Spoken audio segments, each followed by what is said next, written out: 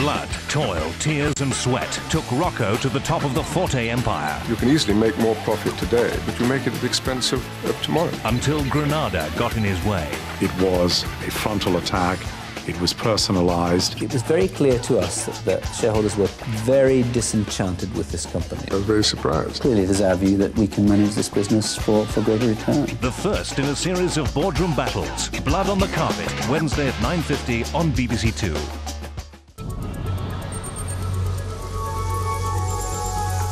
Time season again now on BBC Two. Jeff Daniels is going on the trip of a lifetime, but he doesn't know it yet. Timescape.